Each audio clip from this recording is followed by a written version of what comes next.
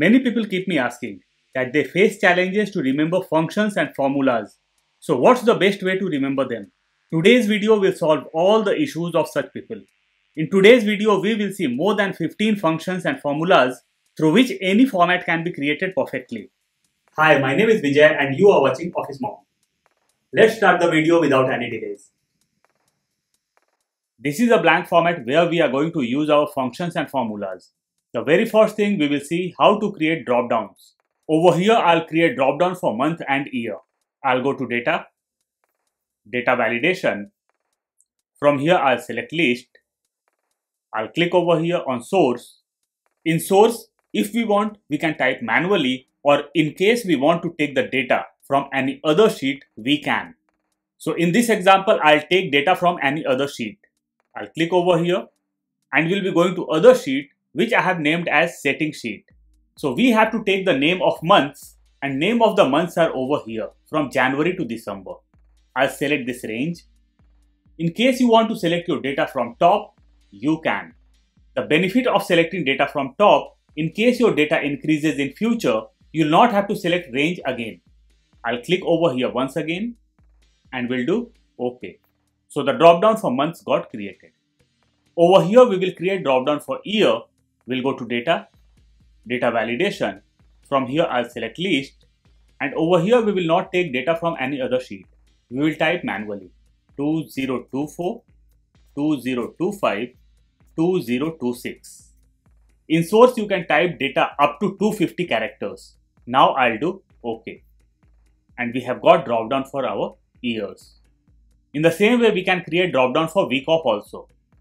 Data, data validation, list, source, OK, and the drop down got created. Now we will see VLOOKUP and XLOOKUP. I'll go to setting sheet. Over here we have got employee details in two ways. In the first way we have got employee ID in the very beginning, and in the second way we have got employee ID in the extreme right hand side. We'll come to my format, plus or equal to VLOOKUP, bracket open, lookup value. We will take employee code as our lookup value, comma, table array. Table array means your data. So employee data is in our setting sheet. We will be going to our setting sheet. Over here we have got employee ID, name and designation. If you want, you can select the range, but I always prefer to select data from top. As I told earlier, in case your data increases in future, you'll not have to change the range. We'll press function F4 and the cells will be logged, comma. Now we have to provide column index number or column number. So employee is in column number 1, name is in column number 2 and designation is in column number 3. So we have to take name and we will have to give column index number as 2, comma, 0 for exact match. We'll close the bracket and we'll hit enter. So we have got employee name over here. I'll drag this till end. After employee number 110, we have got an error because over here we haven't got any employee. I'll drag this down and when we got employee code, our names got visible. I'll delete this. We'll click on the first employee. We'll go to formula bar and we'll insert the criteria of if error. If error, bracket open, will come to the end, comma, double inverted comma twice for blank, we'll close the bracket and we'll hit enter. Now I'll drag this down and our any error got vanished. So to avoid any error in VLOOKUP, you can use if error. Designation. For designation, we can use VLOOKUP as well as XLOOKUP. So we have already seen how to use VLOOKUP. This time we are going to use XLOOKUP for designation. Plus or equal to XLOOKUP, bracket open, lookup value. We will take employee code as our lookup value, comma, lookup array. In VLOOKUP, we had to provide table array, but in XLOOKUP, we have to provide lookup array. We will be going to our setting sheet and from here, we will just select employee ID and not the whole data. We'll press function F4 and the cells will be logged, comma. It's asking for return array. So what we want in return array? We want designation against employee code or employee ID. So we will click over here on top. We'll press function F4 once again and the cells will be logged. Now you can close the bracket and hit enter because rest of the things are optional. We'll close the bracket and we'll hit enter. Now I'll drag this down. And over here we haven't used if error. Let's see the other function. Over here we will insert the dates. The formula for first date will be totally different from rest of the dates. And the formula for first date will be plus or equal to date value, bracket open, double inverted comma 1, double inverted comma close, and we will select the month and we will select the year. We'll close the bracket and we'll hit enter. We got a random figure over here. We'll right click the mouse, format cells, we'll take this up, we'll go to date and we'll select a desired date format and we'll do OK. The cell size is smaller, I'll increase the cell size and we got 1st January 2024. But we don't want month and year over here. We just want a single digit or a single number like 01, 02 and so on. I'll select this, we'll right click the mouse, format cells, we'll take this up, we'll go to custom. From here I'll delete general and we'll type DD, means D 2 times and we'll do OK. So we got 01 over here. Now we will insert the formula for second date and the formula will be plus or equal to if bracket open first date is smaller than EO month, means end of the month, bracket open.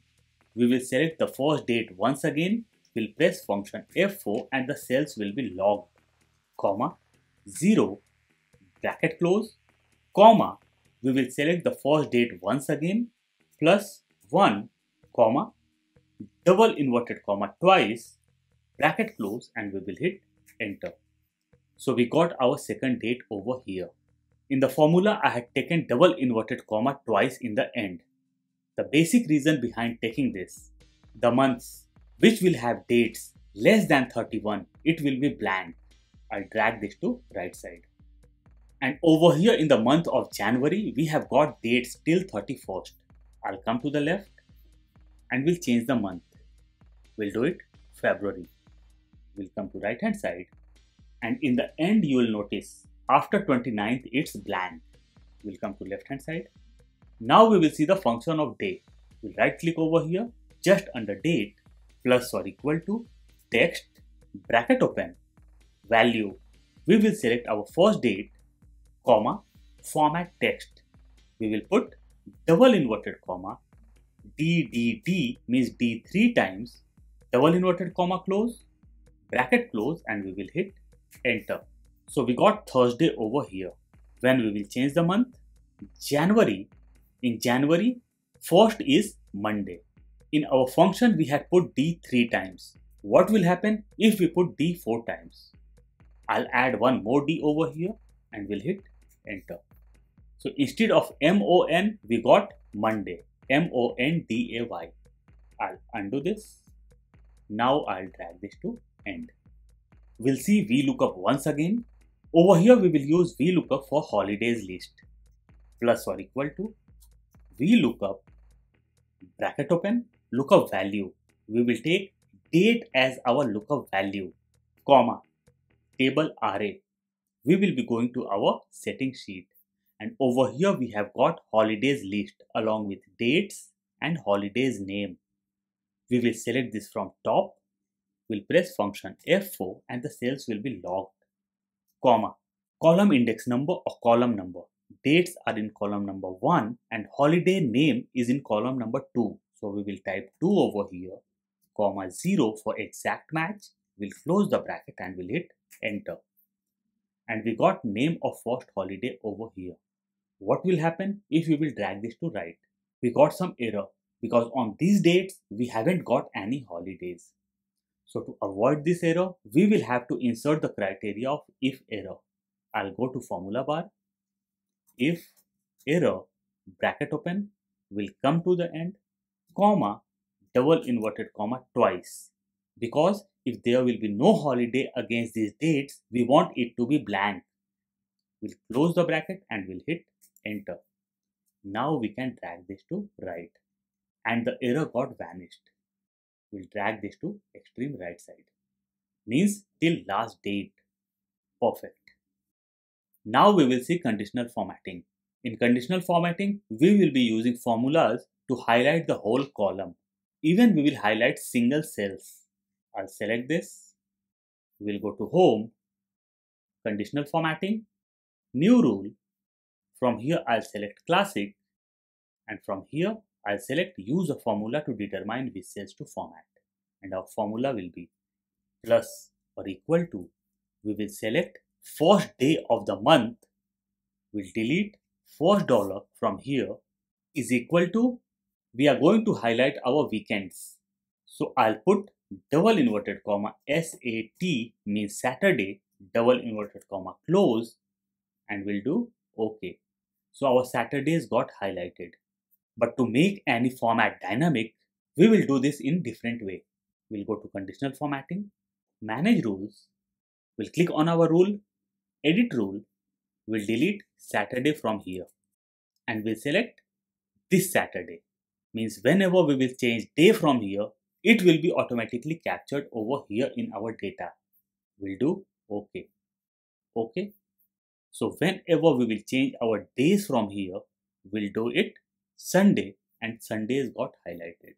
When we will do it Tuesday, our Tuesdays got highlighted. We'll keep it as Saturday. In the same way, we will highlight our Sundays also. We'll select our data. We'll go to conditional formatting, new rule, classic, use a formula to determine which cells to format. And the formula will be same. Only the cell reference will be totally different. Plus or equal to, we'll select first day, we'll delete first dollar, is equal to, we'll select second day from here and we'll do OK. So our Saturdays and Sundays got highlighted. In the same way, you can highlight your holidays also. Perfect. Let's come to right hand side. For present and leaves, we are going to use COUNTIF. COUNTIF is one of the most important function of Excel. Plus or equal to COUNTIF, bracket open, we'll come to left hand side. We'll select from first date till last date, comma, I'll come to right hand side. What we want to count over here, we want to count P, means present, double inverted comma, P, double inverted comma, close, bracket close, and we will hit enter. So we got 0 over here. Let's put some P over here. And we got the count as 5. In the same way, we can count all our leaves. Holidays. For holidays, we are going to use two functions together. First will be count A and second will be count blank. So let's use count A first, plus or equal to count A, bracket open, we'll come to left hand side and we'll select all the holidays. We'll press function F4 and the cells will be logged. We'll close the bracket and we'll hit enter. So we got 31 days over here. So this is what count A does. It counts all the things. Now we will use count blank over here. Minus count blank, bracket open, we'll come to left hand side and we'll select from first holiday till last holiday. We'll press function F4 and the cells will be logged. We'll close the bracket and we'll hit enter. So we got 6 holidays over here. So how this formula works? We had counted all the days of the month. Then we had subtracted all the blank cells. And we got the number as 6. We'll drag this down. We will also drag this down. Week offs. For week offs, we will use two COUNTIFs in a single cell. Plus or equal to COUNTIF, bracket open. We'll come to left hand side and we'll select all the days from 1st till 31st. We'll come to right hand side. We'll press function F4 and the cells will be logged. Comma. What we want to count over here? We want to count Saturday. Double inverted comma, SAT. Double inverted comma, close, bracket close, and we will hit enter. So we got 4 Saturdays over here. But our weekends are Saturday plus Sunday. So we will use one more COUNTIF in this cell. We'll copy our formula, Control-C or Command-C, we'll come to the end, plus we will paste our formula. From here, we will remove Saturday and we'll put Sunday, means SUN, and we'll hit enter. So we got 8 week offs. When we will change the month, we'll do it as February. Let's check how many week offs we have got. We have got 8. Let's do it March. And in March, we have got 10 week offs. Means our formula is working perfectly. So we have seen count if, count A, count blank, and 2 count if in a single cell. Now we are going to see count for total active days, plus or equal to count, bracket open, we'll come to left hand side and we'll select dates from 1st till 31st. We'll press function F4 and the cells will be locked. We'll close the bracket and we'll hit enter. So we got total 31 days for the month. So total active days will be total days of the month minus holidays minus week offs. So we'll be going to formula bar minus holidays minus week offs and we'll hit enter. So we got total active days as 17. We'll come to left hand side. Now we will see how to highlight a single cell. Earlier we had highlighted the whole column. We'll select our data. We'll be going to home, conditional formatting, highlight cell rule, equal to, and over here I'll type P. I'll click on drop down and we'll select green fill with dark green text and we'll do OK. When we come to right hand side, all P's got highlighted in light green color. We'll go to conditional formatting once again, highlight cell rule, equal to, and this time I'll type PL, means paid leave or privileged leave. We'll click on the drop down, customized format, fill, and from here I'll select a desired color and we'll do OK. OK. So whenever I type PL over here, it will be highlighted in yellow. Now we will highlight our current date. We'll select the dates. We'll go to home, conditional formatting, highlight cell rule, equal to, and over here we will type is equal to today, TODAY, today, bracket open, bracket close. We will click on the drop down, customized format, fill. We will click on the drop down and from here we will select a desired color and we'll do OK. OK. Today is 4th of January. So 4th got highlighted. When I'll open the sheet tomorrow, means on 5th of January, 5th will be highlighted. Perfect. Let's come to left hand side. Now we will see how to use hyperlink. I'll insert few more sheets. So I've inserted 6 sheets for 6 months: January, February, March, April, May and June. We will create hyperlinks and we'll connect all the sheets together. And through hyperlinks, we can jump from one sheet to another sheet just by a single click. We'll click over here. We'll go to insert, shapes, and from here I'll select a desired shape. We'll click over here and we'll resize the shape. We'll go to shape format and we'll change the color of the shape. We'll select red color from here. We'll double click on the shape and we'll type January. We'll go to home. We'll take this in center and in mid.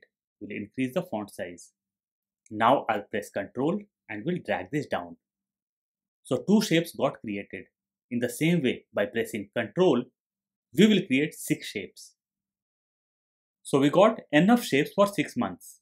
We'll rename this as February, March, April, May, and this will be June. We'll click on the month of February. We'll right click the mouse, hyperlink. Over here we get 3 things: web page or file, this document, and email address. We will click on this document.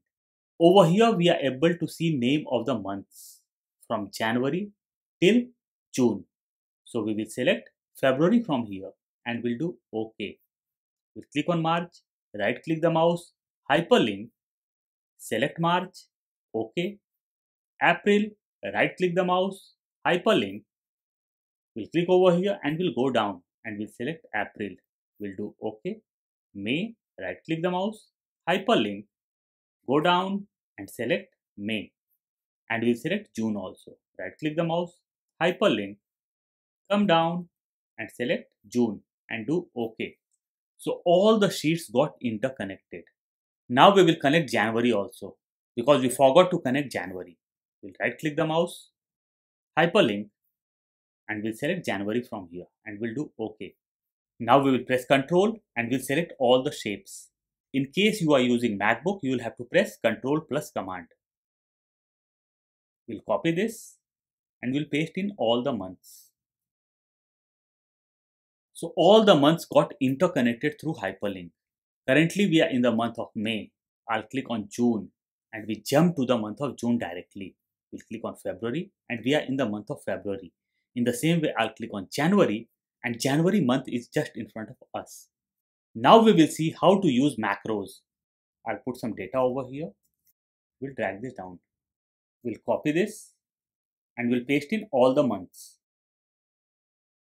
So we have filled data in all the months. Now we will go in the month of January and we'll click just in front of first employee.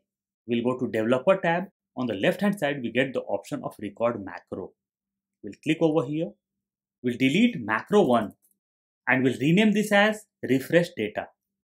Refresh _ data. There should be no gap in the macro name and we'll do OK. So our recording started.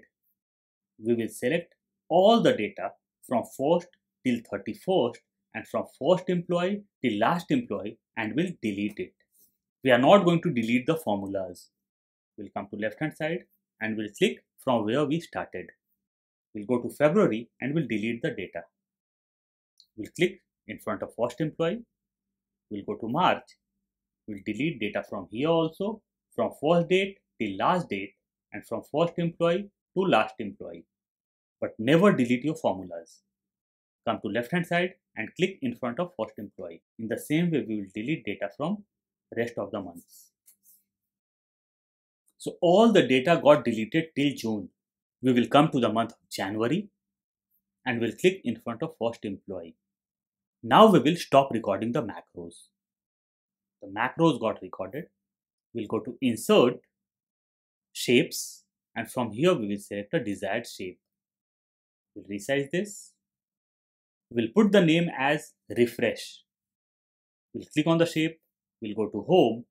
We'll take this in center and in mid.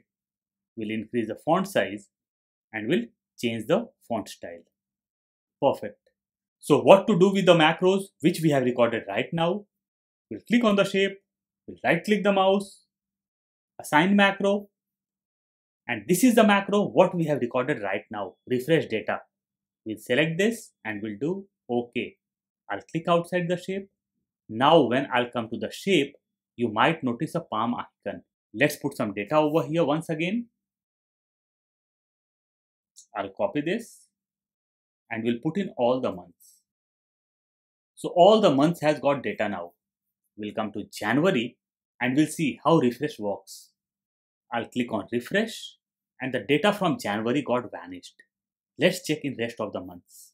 February, no data. March, no data. April, data got erased. May also, blank sheet, and in June also there's no data. So this is how macros works.